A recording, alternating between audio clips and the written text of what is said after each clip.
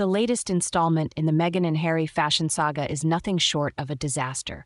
Let's just cut to the chase and get straight to the dirt, shall we? So, there's Meghan Markle, former actress turned royal renegade, strutting her stuff at Paris Fashion Week like she's the queen of the catwalk. But hold on to your fascinators, dear readers, because this was no ordinary fashion statement. Meghan's audacious choice for the evening was a strapless purple dress that had the entire fashion world doing a collective facepalm. Now let's set the scene here.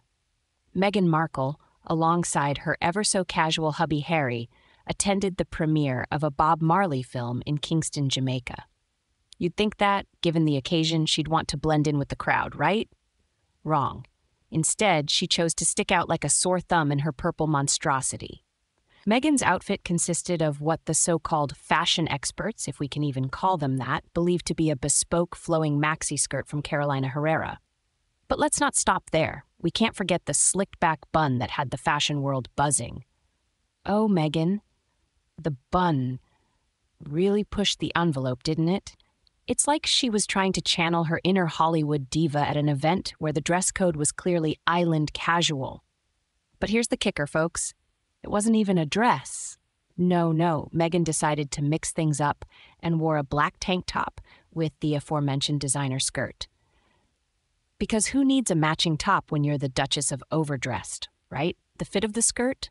Well, let's just say it looked like Meghan ordered the wrong size, as the waistband was puckering and pulling in all the wrong places. And that black top, it didn't even match the skirt. Bravo, Meghan, bravo. Now, let's talk about the mystery dress that had fashion enthusiasts scratching their heads. Rumor has it that Meghan ordered a dress designed by Simone Rocha and Jean-Paul Gaultier. And you won't believe this. They turned her down. Yes, you heard that right. Even the fashion world collectively said, thanks, but no thanks to Meghan's request. And can we blame them? The dress in question was a purple bustier number with a lace pattern, a puffy underpart, and a style that was about as far from Meghan's fashion comfort zone as you can get. Talk about a fashion disaster averted. Meanwhile, while Meghan was busy trying to outshine everyone at Paris Fashion Week, Simone Rocha was doing her thing as part of Jean-Paul Gaultier's guest designer program. Her collection featured backless ball gowns, exquisite tulip creations, and enough bows, froth, pearls, and flowers to make even the most fashion-forward heads spin. It was a fusion of iconic motifs from both houses, and Meghan's purple dress request was left in the dust.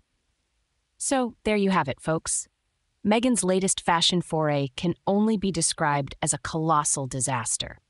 But let's not forget Harry, who may look like a slob, but at least had the sense to dress appropriately for the occasion.